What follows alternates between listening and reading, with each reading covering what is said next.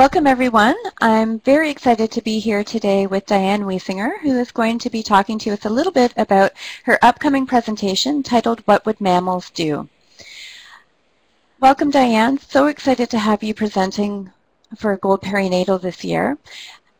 Just wanting to know a little bit more about your upcoming presentation and wondering, what do you think is the biggest challenge parents face when it comes to birth and breastfeeding in today's society?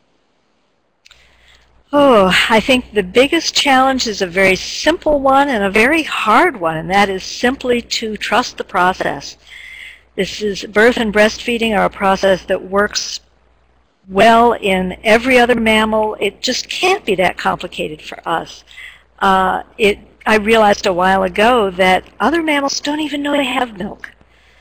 They certainly don't make a fuss about it. They don't know they have it, and here we've gotten all wrapped up in the process of milk.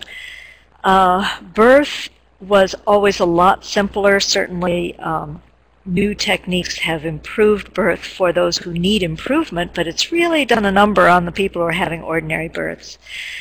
So yeah, I think normalizing the process and accepting that if it has worked for other mammals, it just can't be rocket science for us.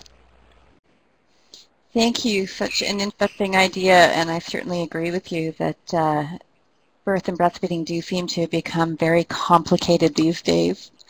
So another question for you, what do you feel is the biggest challenge that perinatal healthcare providers face when it comes to helping moms with breastfeeding after birth? I think the biggest challenge is recognizing the continuum between birth and breastfeeding, that if we don't work really hard to normalize births, we're going to have to work really hard to make the breastfeeding work. It flows one from the other.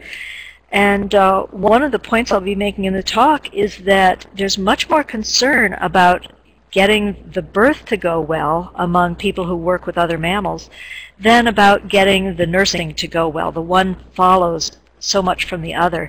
And we've made it into two separate categories. There are the people who work on birth and the people who work on breastfeeding. And what we really need to do is begin working together again.